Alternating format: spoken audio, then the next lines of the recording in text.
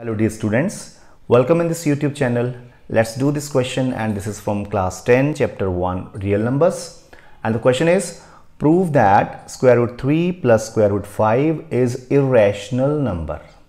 So I tell you what are real numbers. First of all, real numbers are the combination of rational numbers and irrational numbers.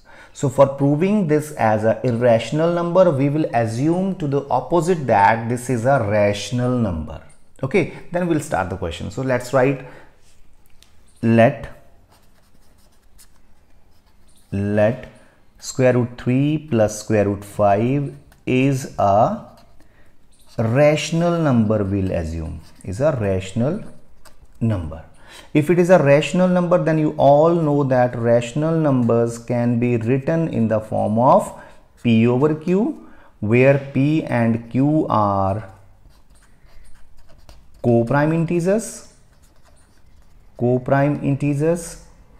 and Q does not equal to 0. Okay, what are co-prime integers? The integers which do not have any common factor other than 1 are called co-prime integers. Now what we do, we'll take either root 3 or root 5 to right hand side, any one from these two. So I'm taking root 5 as to left hand side, so it becomes. Dear learners, on academy लेकर आया है emerge mock test series for final exams. अगर आप CBSE class 10 और 12th के students हैं, then you can win 100% scholarship. Emerge mock test series is available to help you with last minute preparations. So climb the ladders of success in your final exam. This offer is valid from 16 to 19th April 2022. So enroll now. Use my code RAKESH 2022. You can see my code on the screen. मेरा code use करके आप additional benefit ले सकते हैं. सो learners, अपने parents के साथ subscription benefits को डिस्कस करें और सब्सक्राइब करना ना भूलें. So let's crack it. Root 3 is equal to P over Q minus root 5. Okay, so now squaring both sides.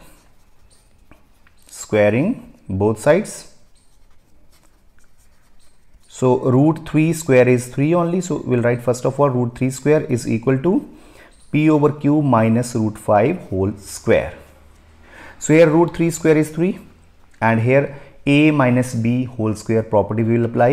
So that is A square, that is P square over Q square, plus B square root 5 square, that is 5, minus 2 into A into B. Okay, this is now what we do. First of all, we'll take this root 5 in one side, and rest all the things we will take to the other side. Okay, so first of all, let's see. We'll bring this full portion to left hand side and 3 to the right hand side. So it become here 2P over Q root 5 in the left hand side, and here P square over Q square plus 5, and this 3 will come to this side.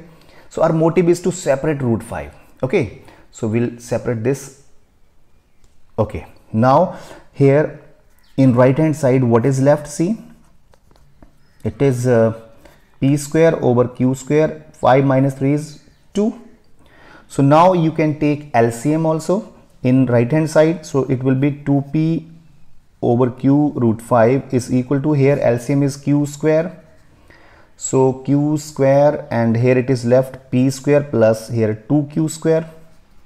So Q is cancelled with this Q square, though it is Q is left here. So now 2P will come also here down. So we'll write here root 5 is equal to P square plus 2Q square over 2P will come here, and Q is already here. So this is, now if you see this, root 5 is irrational number that we have proved earlier also.